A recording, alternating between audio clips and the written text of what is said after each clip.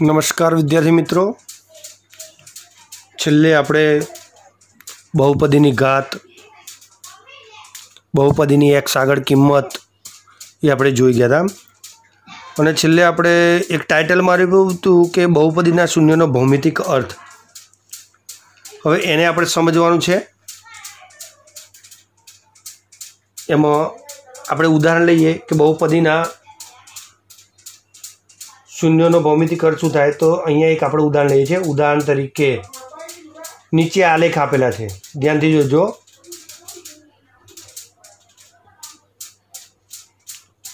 હું અહીંયા એક પછી એક આલેખ દોરું છું અને એ આલેખ ઉપરથી આપણે pxના શૂન્યો શોધવાના છે.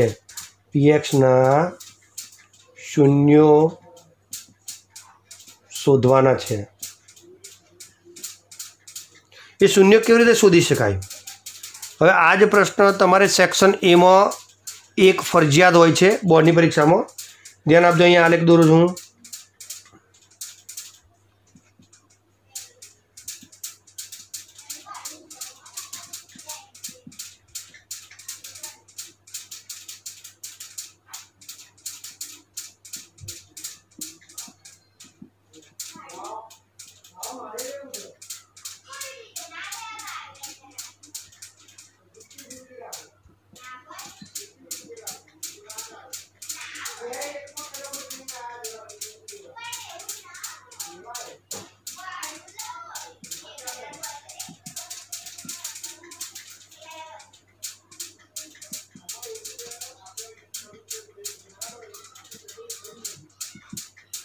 વિદ્યાર્થી મિત્રો, અહીંયા હું 6 આલેખ દોરું છું, ધ્યાનથી જોજો.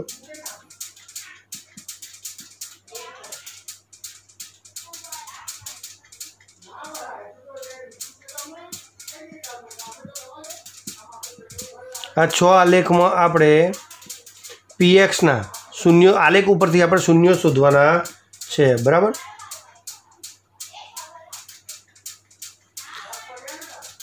તો હવે તમે ધ્યાનથી જુઓ કે આપણે આલેખ ઉપરથી શૂન્ય કેવી રીતે શોધીએ.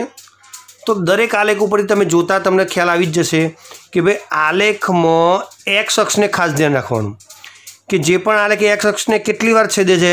દાખલા તરીકે અહીંયા પહેલો આલેખ છે તો એને એક્સ અક્ષને અહીંયા જુઓ એક વાર છેદે છે, તો એનું શૂન્ય કેટલું થયું? 1 શૂન્ય. આલેખ પરથી કેટલા શૂન્ય મળે? 1 મળે. અહીંયા બીજા આલેખમાં જુઓ તો અહીંયા છેદે છે અને અહીંયા છેદે છે. એક્સ અક્ષને 2 જગ્યાએ છેદે છે, માટે આ આલેખના શૂન્યો કેટલા થશે? 2. અહીંયા ત્રીજામાં જુઓ 1, 2 અને 3, માટે આ આલેખના શૂન્યો કેટલા થશે? 3. ચોથામાં જુઓ એક્સ અક્ષની એક જ જગ્યાએ છેદે છે, માટે એનું એક જ શૂન્ય થશે. એના પછીનામાં જુઓ તો 1 અને 2 બે જગ્યાએ છે, માટે 2 શૂન્ય થશે. અને એના પછીનામાં જુઓ 1, 2, 3 અને 4, માટે આ આલેખના શૂન્યો કેટલા થશે? 4 શૂન્ય થશે. કેટલા થશે વિદ્યાર્થી મિત્રો? 4 શૂન્યો. તો આલેખ ઉપરથી તમે આ રીતે શૂન્યો શોધી શકો છો. પરીક્ષામાં તમારે એક આવો આલેખ દોરેલો હશે, ખ્યાલ આવ્યો? અને એ આલેખ ઉપરથી તમારે શૂન્યો શોધવાના રહેશે, બરાબર. હવે આ આલેખ પછી તમારે છે સ્વાધ્યાય, બરાબર.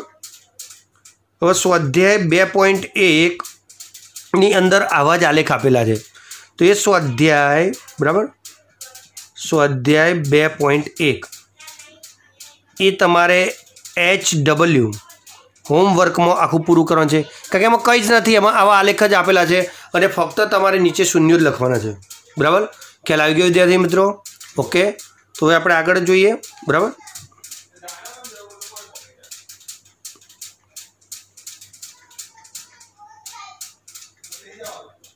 હવે બહુપદીના શૂન્યો અને સહગુણકો વચ્ચેનો સંબંધ, બરાબર. બહુપદીના શૂન્યો અને સહગુણકો વચ્ચેનો સંબંધ, બરાબર. એ કેવી રીતે શોધી શકાય? તો આપણે શીખી ગયા કે ભાઈ પહેલી બહુપદી લઈએ સુરેખ બહુપદી.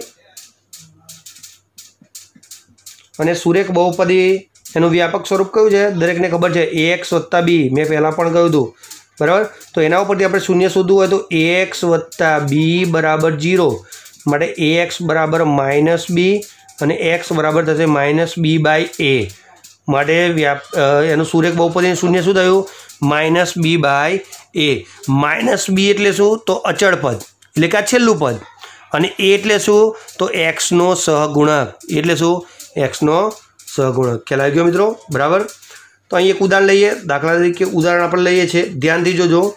બરાબર કે ભાઈ બહુપદી બરાબર 2x² ઓછા 8x વત્તા 6 બરાબર એનું મધ્યમ પદનું વિભાજન કરી જે તમે 9મા ધોરણમાં શીખી ગયા એના અવયવો પાડવાના છે. અવયવો પાડો અને શૂન્ય શોધવાના છે. બરાબર.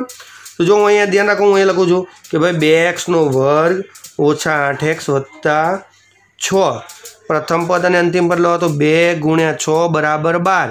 આપણે 8 લાવવાના છે તો 6 ને 2 8 થઈ ગયા. બરાબર. પણ નિશાની જો અહીંયા માઇનસ છે માટે લખીશું -2x -6x. હવે આખું પદ ઉઠાવી અને 8xની જગ્યાએ મૂકીશું માટે 2x² ઓછા 2x ઓછા 6x વત્તા 6. બરાબર. હવે આ બે પદમાંથી આપણે કોમન કાઢીએ માટે 2 કોમન, અહીંયા 2x કોમન કાઢીએ તો x ઓછા 1 ઓછા 6 કાઢો. બહાર માઇનસ નિશાની છે એટલે અંદર નિશાની પ્લસ માઇનસ થઈ જશે માટે x ઓછા 1 એટલે અહીંયા એક આવ્યો x ઓછા 1, બીજો આવ્યો 2x ઓછા 6. હવે આના બરાબર આપણે 0 લઈ લઈએ માટે x ઓછા 1 બરાબર 0 અને 2x ઓછા 6 બરાબર 0. શું થશે મિત્રો? તો x બરાબર થશે 1 અને x બરાબર થશે 6/2 બરાબર 3. કેટલા થશે? 3. તો આ જે મળ્યું એ બહુપદીના શૂન્યો મળ્યા. કઈ બહુપદી? તો આ રહી. બરાબર. આ બહુપદીના આપણને શૂન્યો મળ્યા. શું કહી શકાય કે આથી 2x² ઓછા 8x વત્તા 6ના શૂન્યો 1 અને 3 છે. ખ્યાલ આવ્યો? સમજી ગયા? તો આ રીતે આપણે મધ્યમ પદનું વિભાજન પાડીને પણ શૂન્યો શોધી શકીએ છીએ. હવે એ શૂન્યનો આપણે સરવાળો લેવાનો છે. બરાબર. એ શૂન્યનો આપણે શું લેવાનો છે? સરવાળો. બરાબર. મિત્રો અહીં જગ્યા નથી એટલે હું આ કાઢી નાખું છું. બરાબર. ધ્યાન રાખજો. ખાલી શૂન્ય યાદ રાખજો કે અહીંયા શૂન્ય x = 1 આવ્યું અને x = 3 આવ્યું. ખ્યાલ આવ્યો? આની PDF હું મૂકવાનો જ છું. બરાબર.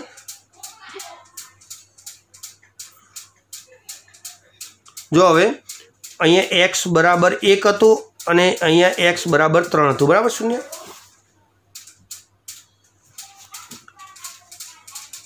હવે એ જ બહુપદી તો બહુપદીના તેના શૂન્યનો સરવાળો લઈએ. શૂન્યોનો સરવાળો ધ્યાનથી જોજો.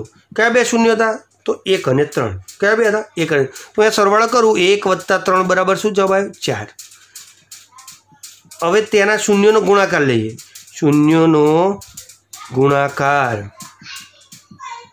બરાબર 1 × 3 બરાબર શું થશે? 3. ખ્યાલ આવે? હવે આ તો આપણે સાદી રીતે એનો સરવાળો કર્યો અને સાદી રીતે એનો ગુણાકાર કર્યો. પણ હવે એ જ બહુપદીનું વ્યાપક સ્વરૂપ લેવાનું અને વ્યાપક સ્વરૂપ ઉપરથી એનું સૂત્ર શોધવાનું કે ભાઈ શૂન્યના સરવાળો શોધવાનું સૂત્ર અને શૂન્યના ગુણાકારનું સૂત્ર. બરાબર. તો આપણે એ જોઈએ. હવે દાખલા તરીકે એનું વ્યાપક સ્વરૂપ શું છે? દ્વિઘાત બહુપદી વ્યાપક સ્વરૂપ છે ax² + bx + c. ખ્યાલ આવ્યો? આ એનું વ્યાપક સ્વરૂપ છે. અને આપણે ધારીએ કે ધારો કે આ વ્યાપક સ્વરૂપ ax² + bx + c ના શૂન્યો આલ્ફા અને બીટા છે. બરાબર. હવે આ બે એના શૂન્ય છે તો એ બેનો આપણે સરવાળો લઈએ. દાખલા તરીકે તેનો સરવાળો એટલે આલ્ફા + બીટા બરાબર એનું સૂત્ર થશે -b/a. હવે -b તો કોણ? તો આ રહ્યો. બરાબર. હવે બી ક્યાંથી આવી રહ્યો? તે શું છે? x નો સહગુણક. એટલે આપણે ઉપર લખીશું x નો સહગુણક ભાગ્યા એ કોણ છે? તો આવી રહ્યું x² નો સહગુણક. આવી રહ્યો મિત્રો. એટલે લખીશું x² નો સહગુણક. હવે એવી જ રીતે એનો ગુણાકાર લઈએ તો આલ્ફા × બીટા બરાબર થશે c/a. તો c ક્યાં છે? આવી રહ્યો. c ને આપણે કહીએ છીએ અચળ પદ એટલે આપણે ઉપર લઈશું અચળ પદ અને નીચે તો એ હતો એટલે કોણ હતો? તો x² નો સહગુણક. હવે આ જે સૂત્રો છે આલ્ફા + બીટા અને આલ્ફા × બીટા એ આપણે આ બહુપદીમાં લાગુ પાડીએ તો દાખલા કે આલ્ફા + બીટા એટલે -b કોણ હતું? તો x નો સહગુણક. x નો સહગુણક કોણ છે? તો આવી રહ્યો -8. કોણ છે? -8. બરાબર. એ તો એ કોણ છે આ રહ્યો x સ્ક્વેરનો સહગુણક 2 માટે આ માઇનસ અને અંદર કૌંસમાં પાછું -8 એટલે માઇનસ માઇનસ પ્લસ 8/2 બરાબર એટલે 8/2 એટલે 2 ચોક 8 માટે આ મળી ગયા 4 જો મળી ગયા મિત્રો એવી રીતે આલ્ફા ઇન્ટુ બીટા એટલે c/a c કોણ છે તો 6 આવી રહ્યા અને એ કોણ છે તો x સ્ક્વેરનો સહગુણક x સ્ક્વેર આવી રહ્યા અને એનો સહગુણક 2 6/2 એટલે 2 તરી 6 તો 3 પણ આવી ગયા તો મિત્રો તમે સાદી રીતે સરવાળો કરો અથવા તો આ સૂત્રની મદદથી સરવાળો કરો જવાબ તો એક જ આવશે ફક્ત આ સૂત્રની અંદર આપણે કિંમત મૂકવાની છે આના ઉપરથી ખ્યાલ આવ્યો તમને આવડવું જોઈએ કે ભાઈ b કોણ છે તો b x નો સહગુણક છે કોના ઉપરથી જોવાનું છે તો આ વ્યાપક સ્વરૂપ ઉપરથી કે b આવી રહ્યો b કોણ છે તો x નો સહગુણક છે એ કોણ છે તો x સ્ક્વેરનો સહગુણક છે અને c કોણ છે તો અચળ પદ છે ખ્યાલ આવી ગયો સમજણ પડી ગઈ મિત્રો બરાબર ચલો આપણે એક ઉદાહરણ લઈએ અને એ ઉદાહરણ ઉપરથી આપણે સમજીએ ખ્યાલ આવે એક ઉદાહરણ લઉં છું હવે આ કાઢી નાખું છું મિત્રો બરાબર હું PDF મૂકવાનો જ છું બરાબર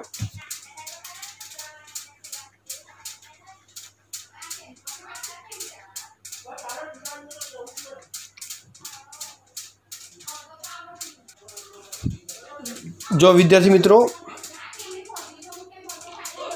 હવે ઉદાહરણ લઈએ આપણે બરાબર તો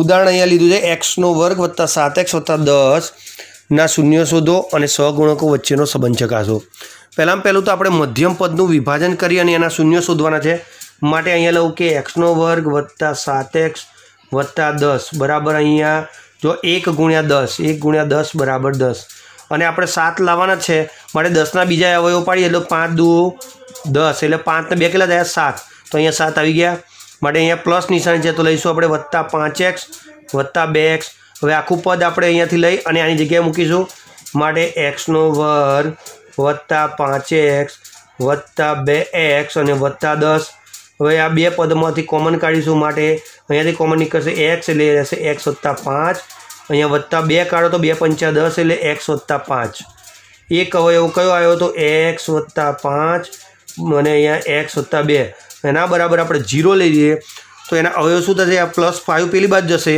તો x બરાબર થશે -5 અને અહીંયા શું થશે તો x બરાબર થશે -2 તો જે આ -5 -2 મળ્યા એ કોના શૂન્ય છે તો આ રહ્યા બરાબર આપેલું બહુપદીના શું છે શૂન્યો છે શું છે શૂન્યો ખ્યાલ આવ્યો હવે એનો સરવાળો આપણે લઈએ બંને રીતે લઈએ મિત્રો સાદી રીતે અને આગળ મેં તમને જે સૂત્ર કહ્યું ને આલ્ફા + બીટા બરાબર -b/a એ બંને રીતે લઈશું આપણે તો તેના શૂન્યોનો સરવાળો બરાબર શૂન્યોનો સરવાળો બરાબર સરવાળો પહેલાં લો તો કૌંસમાં -5 + -2 બરાબર -7 શું થશે -7 હવે આપણે સૂત્રની મદદથી લઈએ તો સૂત્ર શું હતું મિત્રો તો આલ્ફા + બીટા બરાબર હતું -b/a -b એટલે મેં તમને કહ્યું હતું કોણ હતું તો x નો સહગુણક કોણ છે અહીંયા જુઓ 7 એટલે અહીંયા માઇનસ નિશાની તો લખો જ અને અંદર 7 અને નીચે a છે તો a કોણ તો x² નો સહગુણક અહીંયા x² નો સહગુણક નથી એટલે આપણે લઈશું 1 બરાબર જવાબ આવ્યો -7 મિત્રો અહીંયા જુઓ સાદી રીતે સરવાળો કર્યો તો પણ -7 આવ્યો અને સૂત્રની મદદથી કર્યો તો પણ જવાબ આવ્યો -7 બરાબર એવી જ રીતે હવે ગુણાકાર લઈએ તો તેના શૂન્યોનો ગુણાકાર લઉં છું જોજો એટલે -5 × -2 એટલે 5 દુ 10 અને માઇનસ છે એટલે પ્લસ થશે મિત્રો બરાબર હવે સૂત્રની મદદથી લઈએ તો આલ્ફા × બીટા બરાબર સૂત્ર શું હતું c/a c કોણ છે તો અચળ પદ ક્યાં છે આવી રહ્યું 10 એટલે 10 અને ભાગ્યા x નો સહગુણક 1 એટલે બરાબર 10 જો બંને રીતે જવાબ સરખો આવ્યો જોયું મિત્રો ખ્યાલ આવ્યો તો તમારે પરીક્ષામાં દાખલો પૂછાય કે x શૂન્યો શોધો અને તેના સહગુણકો વચ્ચેનો સંબંધ ચકાસો તો તમારે બંને રીતે સરવાળો કરવાનો છે સાદી રીતે પણ કરવાનો અને સૂત્રની મદદથી પણ કરવાનો છે મિત્રો ખ્યાલ આવી ગયો સમજણ પડી ગઈ મિત્રો બરાબર તો હવે આવા બીજા ઉદાહરણ છે એ ઉદાહરણ હું તમને વોટ્સઅપ કરું છું એ તમારી જાતે ગણવાના રહેશે અને હવે આગળ જેવી રીતે આપણે દ્વિઘાત બરાબર આ જે છે ને એ કઈ બહુપદી છે દ્વિઘાત બહુપદી અને દ્વિઘાત બહુપદીના શૂન્યોના સૂત્રો મેળવીએ ને આ આલ્ફા + બીટા એવી જ રીતે આગળ હવે આપણે જોઈશું ત્રિઘાત બહુપદી અને એના શૂન્યોના સૂત્રો અને એના ઉપરથી દાખલા, બરાબર. તો એ આપણે નેક્સ્ટ વિડીયોમાં લઈશું મિત્રો. અને હું હવે આના થોડાક એક્ઝામ્પલ મૂકીશ એ તમારે ગણીને મૂકવાના છે. એટલે સ્વાધ્યાય 2.1 અને બીજા આની આ જ દ્વિઘાત બહુપદીના શૂન્યોનો વચ્ચેનો સંબંધ ચકાસવાના દાખલા મૂકું છું, બરાબર. Okay, thank you all.